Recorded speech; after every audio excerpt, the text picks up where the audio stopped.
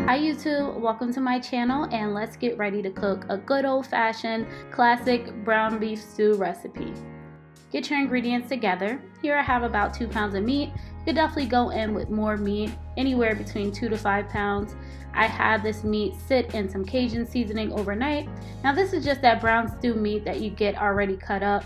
We're going to keep it simple today, but definitely feel free to go in with the chuck, 2 tablespoons of Worcestershire, a 1/4 cup of flour.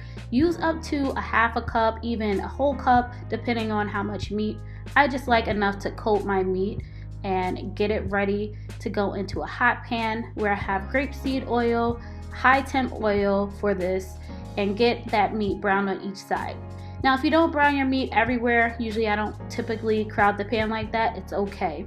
So let's get 2 tablespoons of butter to get up that fond with those veggies. I have a whole onion and a leek, so let's get those leeks in. If you don't have leeks, that's completely fine. I have 3 carrots and parsnips. Feel free to use whatever root vegetables you like. Feel free to add them in later if you like them to be a little bit more firm.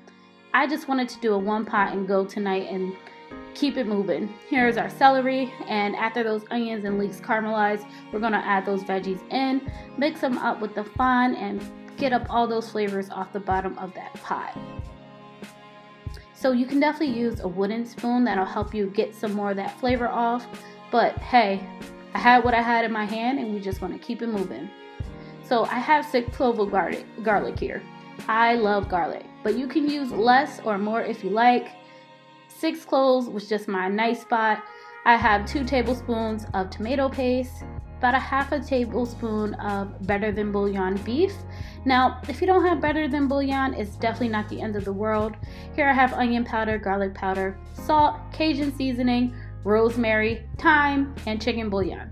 Now, I'm usually a fresh herb type of person, but I know that sometimes I don't have fresh herbs, and I actually ran out. I use them all on other recipes throughout the week, and trust me, I do eat more than pot roast and stew meat.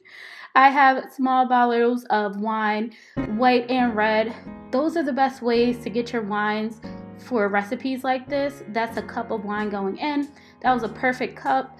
I don't have to worry about saving the wine, reserving it, forcing myself to drink it or use it. 4 cups of broth. Here we go.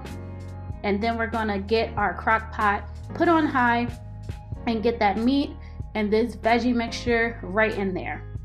So that crock pot is on high. We're gonna pour in the meat, then the broth and veggies, and then we're gonna let that sit for about 2 hours, get our potatoes in, and then we're ready to go.